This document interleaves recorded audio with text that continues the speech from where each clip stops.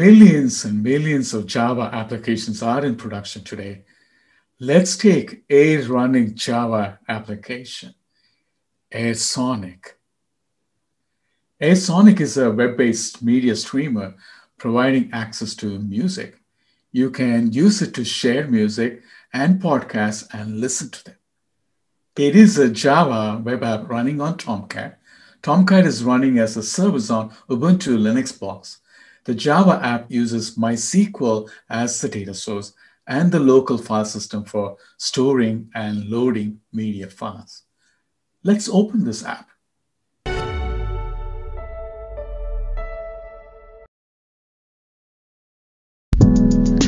Welcome to the Azure Podcast, a weekly podcast to keep you up to date on what's new on our cloud platform, Microsoft Azure.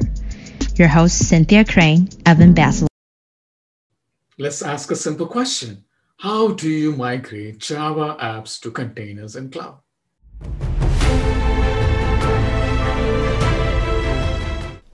At Microsoft, we want to make app migration a quick and easy experience. Azure Migrate's new app containerization tool helps you containerize your Java-based web applications and migrate them to containers on Azure Kubernetes Service. Using the tool is a simple three-step process. The first step is to discover your applications and its configurations. The second step is to build the container image for your application. And the final step is to deploy the application to AKS. Let's see how to use the tool to migrate the AirSonic music streaming application to AKS. From the App Containerization Tool's web-based interface, I first discover the web apps running on my app server. The tool discovers the app configuration and dependencies by connecting to the app server. I select the app to containerize and review discovered configurations. I can parameterize app configurations such as database connection strings and move content folders or directory paths to persistent volumes. With the discovery now done, I then review the generated Docker file and can further customize it before building the container image.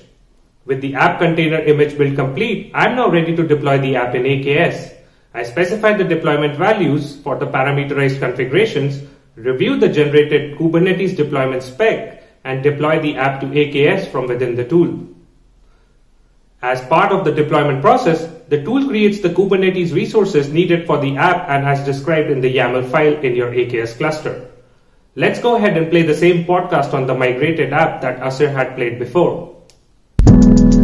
Welcome to the Azure Podcast, a weekly podcast to keep you up to date on what's new on our cloud platform, Microsoft Azure.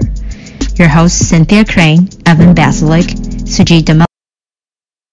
And there you have it.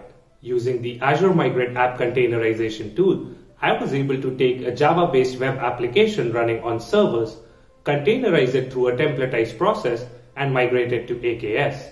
That's how easy it is to migrate your applications to AKS. The app containerization tool generated reusable artifacts, for example, the Docker file. Another one is Kubernetes deployment descriptor YAML file. The migrated Java app is captured on the left inside the content folder.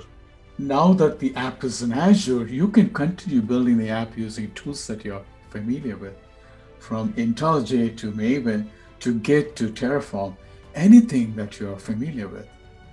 And you can make your apps even more cloud native by installing Zero Trust, securing apps using Azure Active Directory, enable end-to-end monitoring, automate everything from provisioning cloud resources to deploying, drive higher utilization of apps using autoscale, accelerate apps using cache, incorporate high availability, and build disaster recovery.